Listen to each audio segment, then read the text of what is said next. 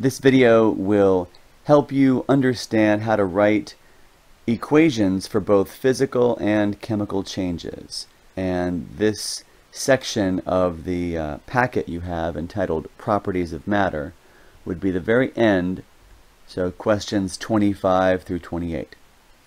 Alright, in this first example it says that nitrogen undergoes evaporation. Nitrogen is a diatomic element. So how should it be written? Well, if it's diatomic, it should be written as N2. And since the word evaporation is referring to a phase change, that's a physical change because the chemical identity of the substance is unchanged, we would still have the same formula, N2, on the right. And it's a physical change. The word evaporation is the change from a liquid to a gas, so we put in the phases of matter, liquid on the left and gas on the right. In our next example, it says that water undergoes electrolysis. So the diagram from your packet for electrolysis looks like this. There's liquid water in the beaker, and when electricity runs through that particular sample of water, it produces both oxygen gas and hydrogen gas. So the products of the reaction are O2 and H2. Let's go ahead and write that particular equation. So starting with liquid water on the left, and then we have O2 and H2 on the right. Now we need to balance the equation so that we have the same number of each type of atom on both sides. Since there are 2 oxygens on the right, we need 2 oxygens on the left. So we put a coefficient of 2 in front of the water. Now that multiplies the entire formula by 2. We have now 4 hydrogens on the left, so we can put a 2 on the other side. Now we have 4 hydrogens on the right. The equation is balanced, and again this is a chemical change because the chemical identity of the water is being changed. So for the next example, number 26, we are given that carbon dioxide undergoes sublimation. So the formula for carbon dioxide is CO2. And sublimation is an example of a phase change. This is classified as a physical change, so the chemical identity of the carbon dioxide is unchanged. We still have CO2 on the right, and again this is a physical change. The word sublimation is the change from a solid to a gas, so we fill in the phases of matter, solid on the left and gas on the right. Now we come to our next example where it says methane gas.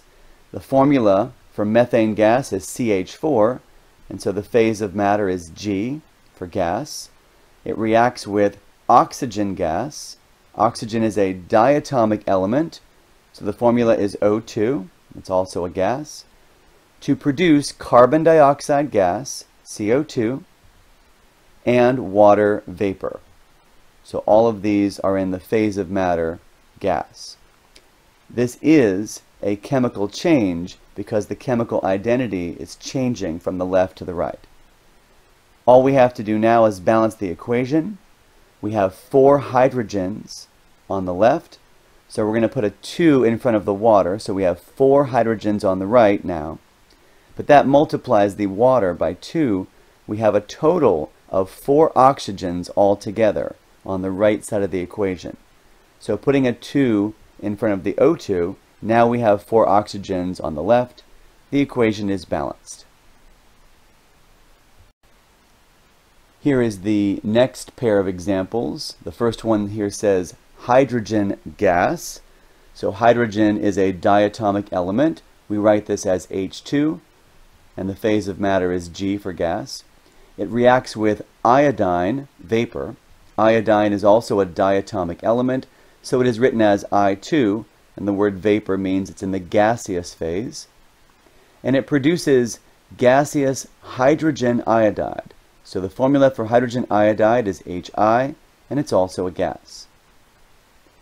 This is a chemical change because we are changing the chemical identity of the substances. And to balance this equation, all we need is to put a 2 in front of the HI on the right.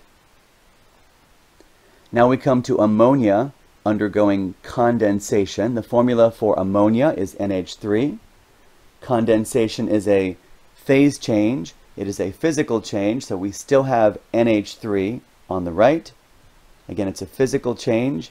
Condensation is the change from a gas to a liquid. So a gas to a liquid. And with our last example here, we have solid iron reacting with liquid bromine to produce solid iron bromide. So iron is not a diatomic element. It is simply written as Fe. It is a solid. Bromine is a diatomic element, so we write this as Br2, and it is a liquid.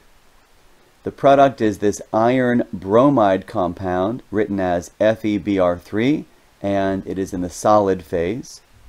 It is a chemical change because we are changing the chemical identity of the substances. To balance the equation, we need to put coefficients in front of the Br2, so we have now 6 bromines on the left, and then to get 6 bromines on the right, we put a 2 on the other side. The bromines are now balanced.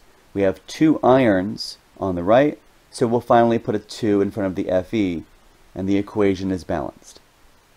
Our last example is that iodine, which is written as I2, is undergoing deposition.